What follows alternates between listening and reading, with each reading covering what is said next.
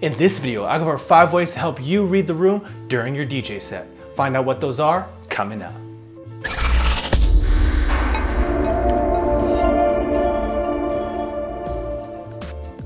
Thank you for watching PDot TV, where you'll find tips, tricks, and tutorials for DJs and music performers. Now let's get into the video. So the first tip to help you read the room actually starts before your set. I would suggest getting to the venue maybe an hour early and get a vibe of the room, get a feel for the room, get a feel for what kind of music's being played, and take a look at the reaction from the crowd and what the DJ's playing to help guide you and see what kind of music they're feeling. Maybe some genres they like more than others, maybe some genres don't go well at all and you know to just cut that completely out of your set. Getting there at least half an hour to an hour early can really help you set up to read the room for the rest of your set. My second tip would be to stay aware of what time of night it is, meaning if you're an opening DJ, be sure to just play, an opening DJ set, meaning you don't want to play the latest bangers and like the latest hits. You want to kind of pull back, play the hits from a couple years ago and leave the headliner room to get into those songs that the crowd wants to hear later on in the night.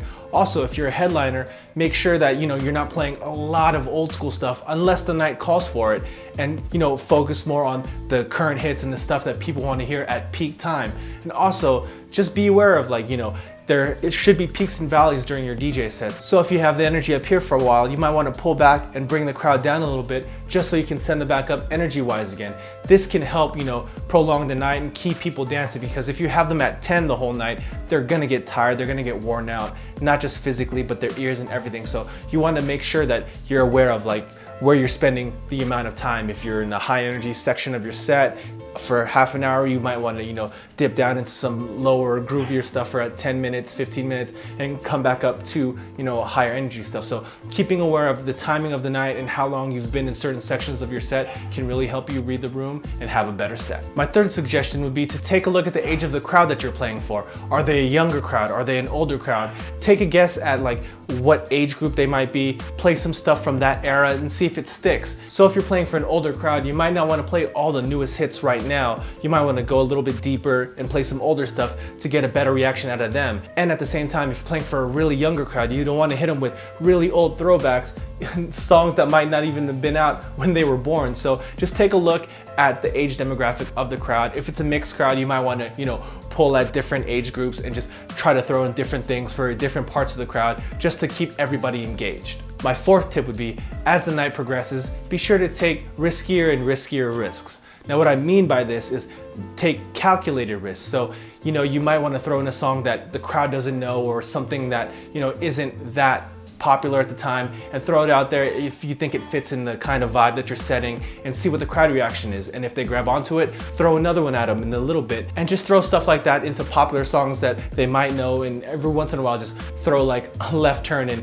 hit them with something that might take them by surprise. And if they feed off of that and they like where you're going, maybe go in that direction a little bit more, then come back to the popular stuff. This way you become a more memorable DJ if they're into it, and if you read the crowd correctly. A crowd will remember a DJ that plays music that they don't hear everywhere else, but you have to be careful to make sure it's calculated. And if you're going way too far left and nobody's feeling it, that's another way to become a memorable DJ, but in the wrong way. And my last tip for reading the crowd is to make yourself a safe go-to or party savers playlist that's full of songs that that if you go too far left, you can just drop this song and it'll get everybody back on track.